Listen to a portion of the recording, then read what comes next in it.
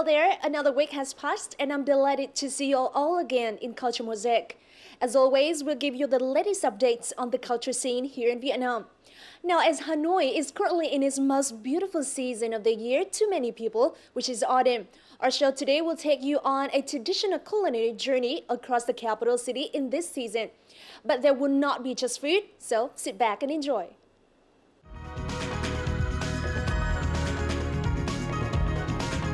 Millet ripe cracker preserved in Hanoi.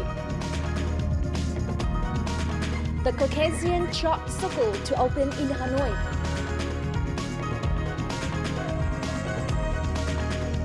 And Hanoi street food in the eyes of international tourists. We're now starting off with the most outstanding events that stirred up the local culture scene over the last week.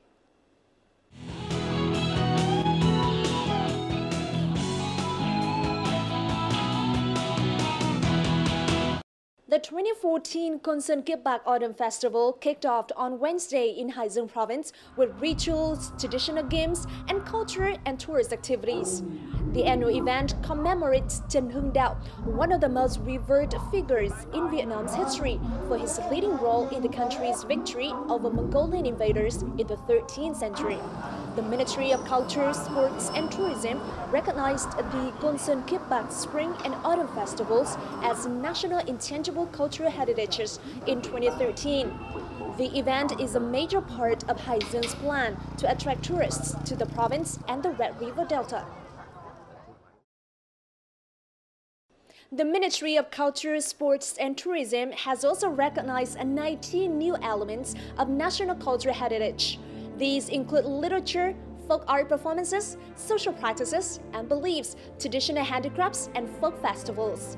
They include the Nom script of the Tây ethnic people in Bắc Cạn Province, Hát Bội, a traditional opera singing of Bình Định Province, stone carving arts in the Marble Mountains of Da Nang City, and Tung of War by ethnic groups in Lào Cai Province, to name a few. The recognition is hoped to raise the awareness of a cultural heritage, as well as efforts by the authorities and community to preserve them. Now, a collection of historical records from the former French government in southern Vietnam will be filed for UNESCO's Memory of the World program in the Asia-Pacific region by the end of October this year. Our reporter Linh Hương visits the Ho Chi Minh City-based National Archives Center number 2, where the documents are stored, to explore the archive's significance in this modern day. Amounting to over 2,400 meters of text, the archive of wartime southern Vietnam is mostly written in French, with a small portion written in Vietnamese, ancient Chinese characters, Khmer, Japanese, English, Italian and Dutch. Phong tài liệu lưu trữ phổ thống đốc Nam Kỳ là khối tài liệu hành chính được sản sinh ra trong quá trình hoạt động của bộ máy cai trị của chính quyền thuộc địa Pháp tại Nam Kỳ từ năm 1858 đến năm 1945. Có 570 mét tài liệu của Phong đã được chỉnh lý sơ bộ với số lượng là gần 13.000 hồ sơ để tạo điều kiện cho công tác quản lý và công tác khai thác sử dụng tài liệu của các nhà khoa học trong nước và quốc tế. Dr. Shirchi Musaya sits in this reading room at the National Archives Center 2 every day over the last couple of years to study these documents for his research on the Japan-Vietnam relation during the 1940s, 1950s. So after the withdrawal of the French troops, the former Saigon government held those precious documents, and those are taken over by the new government. So I appreciate those documents have been preserved in such a good shape. Professor Shiraishi here is only one among many scholars who have been using these collection of historical records released and received by the Southern Vietnam governor during the resistance war against French colonialists. According to figures from the National Archives Center 2 in Ho Chi Minh City between 1976 and 2013, using this archive.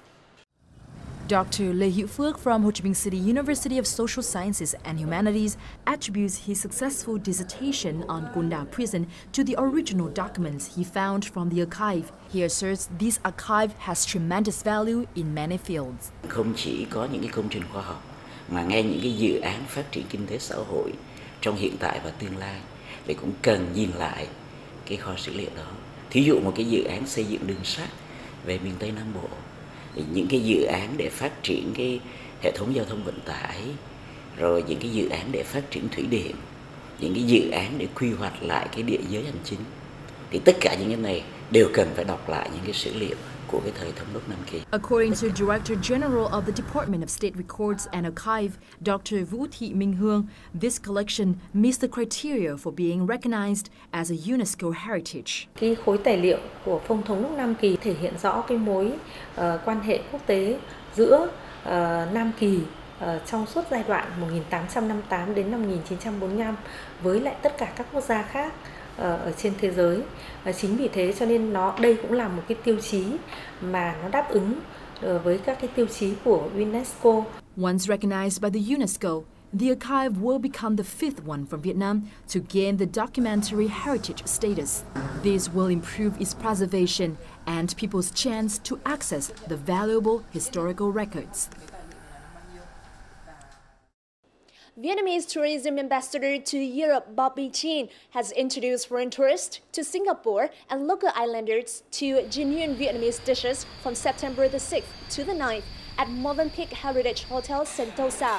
Bobby invited visitors to sample such dishes as lotus root salad, pomelo salad with crabs, mushroom steamed crepe paper rolls with crispy aromatic duck, and various fish dishes.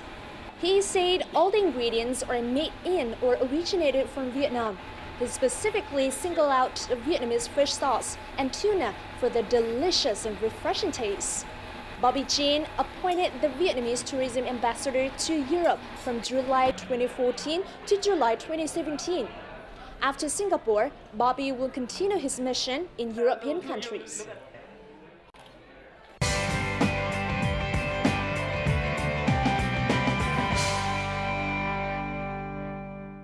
So that's a recap of the most vibrant cultural events of the last week. Now, millet's rice cracker is a common delicacy of Vietnam. It is widely available in many areas. But residents in Phu Thượng Wat of Hanoi have a long-standing tradition of selling this special cracker via street vendors to the people across the city. Besides this delightful taste that crackers in other regions cannot compare, Phu Thượng Wat considers this a trademark, and local residents are doing their best to preserve this cracker-making tradition. The millet rice cracker is a popular specialty in Hanoi. It is made using a crunchy baked rice cracker with millet spread on top and sprinkled with ground green bean and sugar. Cooking millet until it becomes sticky like glutinous rice is a time-consuming process that requires great skill. Trần Thị Chuan has more than 20 years' experience making millet rice crackers in Phu Thượng village. Her crackers are especially tasty thanks to a delicious millet paste. She says that the millet has to be stirred constantly at a low heat for the grains to turn into a glutinous paste. Khi nấu ấy, thì phải nấu kê không, chứ không pha trộn. Đấy. Thì là kê vừa béo, vừa ngậy, vừa ngon. Millet paste requires over an hour of cooking to be ready. Afterwards, Chuan pours it into small bowls to cool down before the paste can be spread onto rice crackers.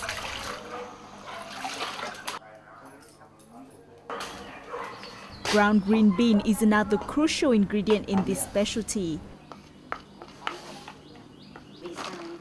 Thoroughly steamed green bean will be ground into powder and molded into bowls. The final step is to slice rice crackers into small segments prior to spreading the millet paste and sprinkling the ground green bean and sugar on top. This millet cake has to be eaten right away before it becomes soggy, and you can taste the richness and the sweetness in the millet and the green bean paste. So no wonder so many people still enjoy this special delicacy. People from the village and outsiders chew her crackers because they are so delicious. Nghị is one of her regular customers. She shares that all her friends prefer Phu Thượng millet rice crackers to any other crackers. Cái nghề của phường Phú Thượng, nhất là Kê, đừng bao giờ để bỏ phí đi, mai một đi, mà cái đó nó sẽ, bởi vì nó là nghề truyền thống mà từ cha ông ta từ trước tới nay của phường Phú Thượng này đã từng làm, các cụ trước cũng làm rất là nhiều và đi bán, và bao giờ cái kê cũng rất là ngon. Thế nhưng đến nay cái số người đi bán kê mà ngon như của bà Chuẩn hầu như không có.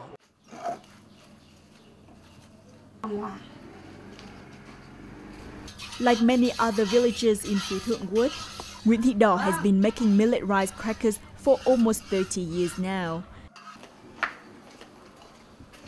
She prepares crackers and sells them every day at the local village hall or in the old quarters of Hanoi. It has become a vital daily routine for her.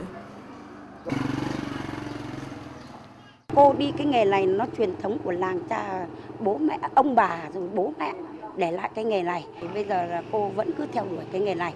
Để bao giờ mà cô không đi được nữa thì cô mới thôi cái nghề này là cái nghề của làng. Her vending site attracts many customers each time, and it only takes a few hours until the crackers are completely sold out. Mình cảm thấy là rất là ngon và ngậy, nhất là mùi của dừa thơm và ngọt, có vị thơm của gạo nếp ấy. Và giòn của bánh đa kê. Hồi nhỏ thì mình cũng được ăn rất là nhiều, nhưng mà giờ lâu cũng chưa được ăn, nên giờ ăn rất là cảm thấy rất là nhớ hương vị ngày xưa. In an age where this specialty is not as popular as it used to be, people in Phú Thượng Wood are continuing their tradition of making millet rice crackers. It is an inseparable part of their daily lives in working with vendors across Hanoi to bring their trademark specialty to others.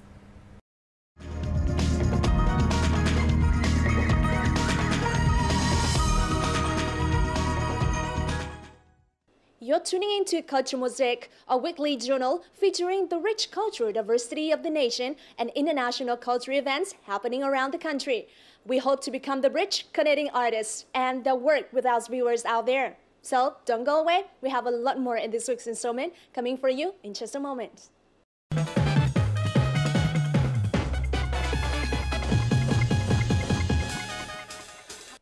The Caucasian Chalk Circle, an epic theater performance by late German playwright Bertolt Brecht, will open at Hanoi Youth Theater on September the 17th.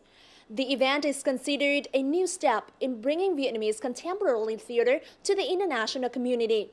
In this week's edition of On the Mic, VTV reporter Huyền Chi sit down with the play's director Dominic Granther to find out more about this project. Written in 1944, this Brecht epic follows the journey of a servant girl during wartime who saves the life of an abandoned baby. When the mother returns to claim him, however, their fates lie in the hands of a wily, unpredictable judge. The Caucasian Chalk Circle features actors from the Hanoi Youth Theater under the direction of German director Dominic Gunther. Thank you so much, Dominique, for joining us here today on the Mic. First question for you is, can you tell us a little bit about the play and how did the play translate from German to Vietnamese? Yes, it's a famous play of Bertolt Brecht, one of the famous writer in Germany. And he wrote this play during the 40s. It's of course a little bit a play about a crisis situation. And the main subjects are that it's about people who are very egoistic and they all think of their own profit in times of crisis, like a war. So I think it's really still important to do this play. I was working with a translator from Hanoi. He's a kind of also expert of Brecht. He knows his literature. He used the language of Brecht and tried really to translate it in a Vietnamese way, but not kind of, he uses modern words. What makes the Caucasian Chalk Circle so successful in the past, and how do you expect the Vietnamese audience will react? Yes, in that time, Brecht, it was the first time he did this open theater thing. It's an adventure story. It's a good story writer, and he put this chalk circle example that there is a judge doing a circle on the floor where you have to put a son and two mothers raping at him. He discusses what is justice. This is a really good thing to think about. So I think the people like really the story. We have this main character is a maid who gets by accident a baby, and she has to run away, and soldiers behind her, and she need help, and she asks a lot of people for help, and you see they don't help her because they are afraid. I want to ask the question to the audience. I don't want to solve the problem. I can't solve the problem because it's really like 100 or more years, it's the same problem we are not able to solve, but we can ask the question, everybody. So I hope that they will ask themselves how to react in this situation. Sân khấu Đức là một trong những sân khấu rất văn minh của thế giới, có nhiều phá cách lớn, táo bạo, mãnh liệt, thậm chí là khốc liệt. Chúng ta phải mở cửa, nếu không thì chúng ta sẽ không biết được là thế giới hiện nay người ta đang kể chuyện ở trên sân khấu với hình thức gì, người ta đang làm những tác phẩm của ai, và người ta đang được dàn dựng và diễn viên được diễn theo những phong cách như thế nào. Keeping with the original Brecht plot, but taking place in Hanoi, a few modern twists have been added, including the use of contemporary electronic music, breathing fresh life into the Vietnamese theater scene. Did you make any edits to make the play more relatable to the Vietnamese young audience? Of course, there's the first part of the play is especially about the problem of the Second World War, so we cut it away. So we just tell the story of the Caucasian shock circle. There's one thing that in my style of work is that it's a lot of it's a strong playing on the stage. The audience are not able to lean back. It's always happening something, and I always try to open the fourth wall. I don't know if you know this word. To go into the audience and to treat the audience, to be into the show. How do you incorporate your personal style when you bring this play to the Vietnamese audience? I need always energy on the stage, and I need to be open in the style and not too melodramatic. And I'm really lucky that I have these actors. They're really open, and they really work hard. They're really interested in the new style of playing and my strange ideas, because of course I didn't know them before, they didn't know me. So I think both sides were a little bit afraid what will happen. Do we like each other, or can we work together? So after 1 week we were surprised. I was surprised that they're so open to me, and just want to try out everything, and they were surprised that I was so open to them and asked them what's their own creative ideas to the play. We learned that the play also features contemporary music. How does this fit in with the theme of the story? We have one figure, it's called the singer, and he's a kind of a director of the whole play. So this is again the open structure of Brecht, that we see one figure is not in the story really. He's telling the story, and he's using new electronic music, and he has some sound system that he can really treat the actors. For example, if he says there's a war, he can press a button and we have some bomb explosion, and we see that this guy is leading this process. And this, for me, makes it really interesting, and maybe new for Vietnam. Director Dominique Gunther has directed a number of youth theater projects in Hamburg, Germany. The Caucasian Chalk Circle marks his first play in Vietnam. After a month of rehearsals, the play will open at the Hanoi Youth Theater on September 17. After the 3 weeks working here in Vietnam, what did you learn from the experience? I learned that theater playing is not a problem. It makes fun. In German, actors are sometimes really like, they always have problems. Or the theater is really strict, somehow we have clear rules, and it's really like well-controlled system. And I like that this like little bit chaotic style, that everybody is somehow into it, and when I rehearsal, everybody is coming and watching what we are doing, and I like this more community of the theater is not like so strict thing. Of course, we concentrate here also, but sometimes in Germany my feeling is that they do it more holy than it is. After this play, do you have any other plans to work with Vietnamese artists? Of course, we're talking about it, and my idea is what I want to do for the next, when I work with Vietnamese theater, I want to mix actors, like we have German actors playing together with Vietnamese actors. That would be another step of how it could be. Thank you so much for joining us today. Thank you very much. I hope everybody is coming to the show.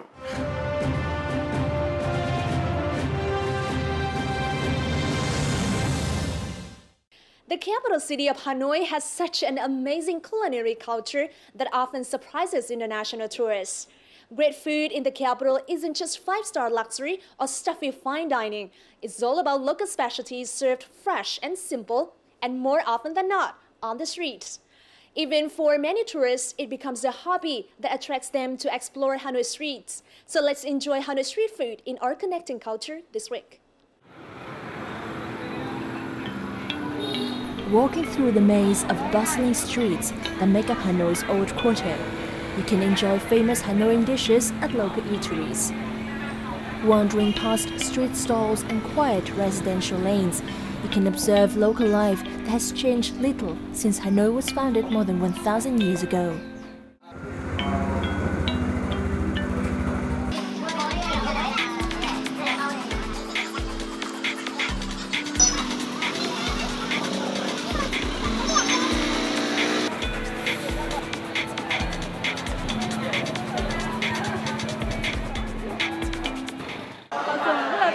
Tất cả các món ăn Hà Nội, nhưng mà thường thích nhất thì sẽ là bún chả, đấy là phở hay là bánh cuốn.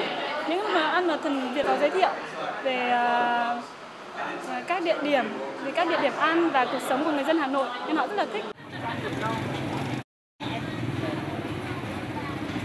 Today, tourists from England, Australia and India join a Hanoi street food tour in the Old Quarter.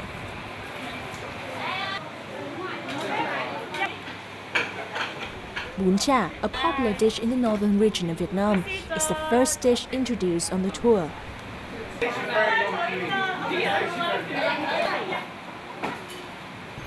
Danae Holgia, an Australian tourist, had heard about the amazing street food in Hanoi from his friends some months ago and decided to join a street food tour at the beginning of his trip in Vietnam.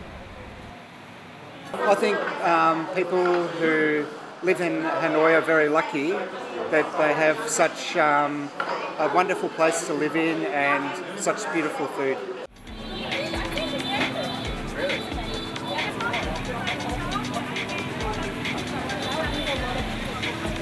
Sometimes the attractive Vietnamese foods are also the cheapest ones.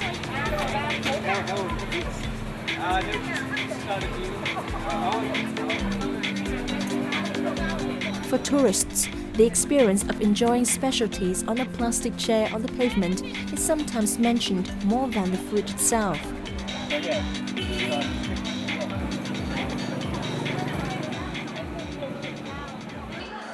I eat Vietnamese food probably 4 times a day, 5 times a day. It's good sitting outside, just on the street as well. And it was good doing this tour because it meant that I could go into places that I usually wouldn't, or you could tell me what was good, so I know for future. So. What do you like? You can take your job. You can take your job. I'll take it away.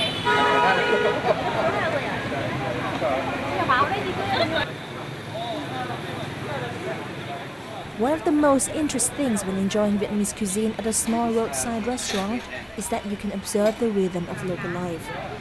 So what will happen to those who can't speak Vietnamese? They just need to point to what someone is eating and slowly let the joys of Vietnamese cuisine wash over them.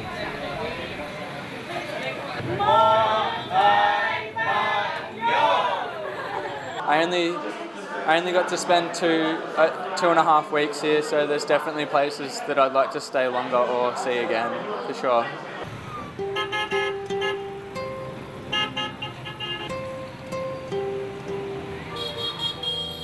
Along with the development of tourism, the Vietnamese are familiar with foreign tourists sitting on pavements using chopsticks to enjoy pho or bún chả. Some culinary experts commented that Vietnamese cuisine attracts tourists with its use of fresh vegetables, fruit and nuts. There is nowhere else that has the diverse culinary spectrum that Vietnam has.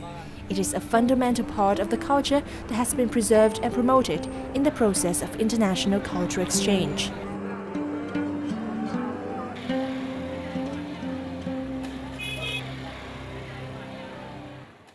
So the Hanoi's very own and delicious street food has also wrapped up our Culture Mosaic this week. I think I might be up for some of these street food right now. Well, until next time, feel free to contact us at culturemosaic@vtv.vn with any comments and suggestions you may have, or to tell us about any culture events you've been to with your own videos as well. You can watch repeats of our program online at vtv4.vn or youtube.com/vtv4go. Thank you so much for watching, and I'll see you again next week. Goodbye for now.